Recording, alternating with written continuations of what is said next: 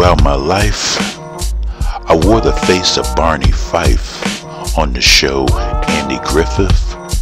My fear was legendary and vintage. Didn't want to fight. I was always friendly. Somewhat shy, equivalent to social anxiety, and I was kind in heart. I let myself be that martyr, that doormat, in order to ignore and avoid physical torture. Getting beat up became ordinary. I saw the pitchfork in the corner. If I grabbed it, blood would have splattered, and I'd be behind bars, writing the stanza, branded as a juvenile, delinquent, just being here. And when a friend betrayed my innocence, I questioned my inner self.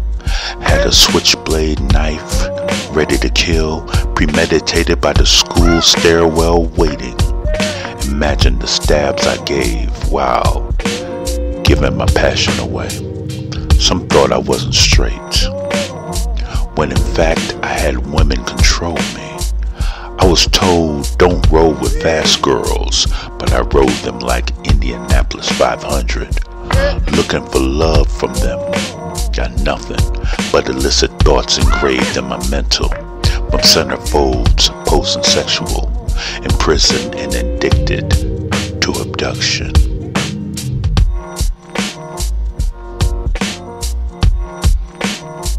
Only believe.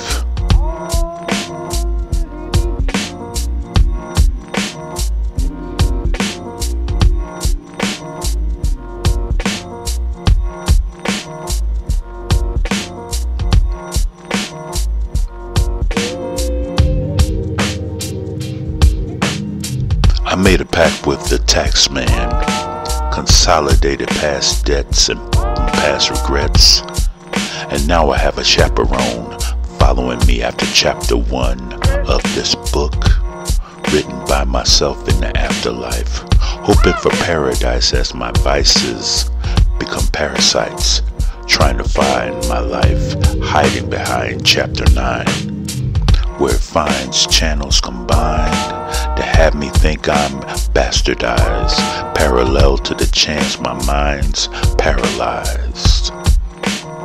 I challenge those thoughts, only believing I'm a man of God. And now, I'll play my anthem with my hands on my grandpa Talmadge's guitar.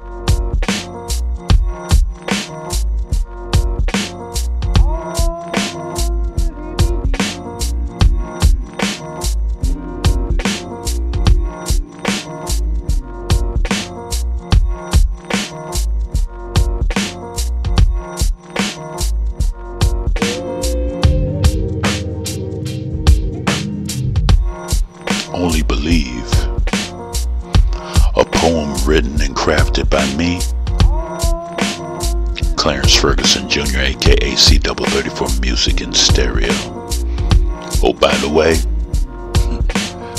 my grandpa, Talmadge Reeves Jr., wrote this sample, and I thank my mom for hooking me up with this.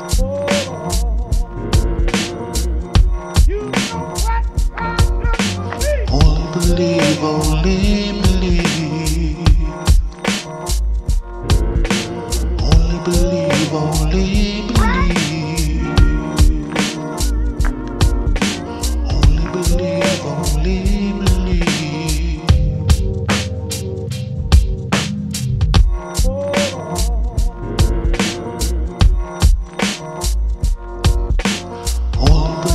Tivoli.